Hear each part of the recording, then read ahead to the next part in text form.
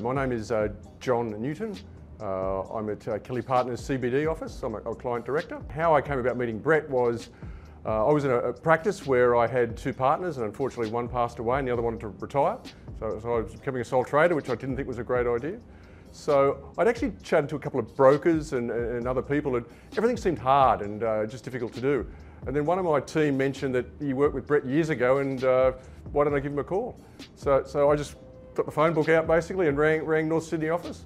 And either that day or the next day, I spoke to Brett, and either within a day I had a meeting with him at a pub. We went from there, and it happened very, very quickly. And I was amazed how quickly the process went and how easy it was. And that's a year and a half ago, and I haven't looked back. I was impressed with the honesty. I mean, everything I was told was spot on. And I knew that Kelly Partners was in the process of expanding and growing and acquiring. So that gave me confidence that they knew what they were doing, you know what I mean? And the deal would happen quickly, and we'd be able to transition smoothly.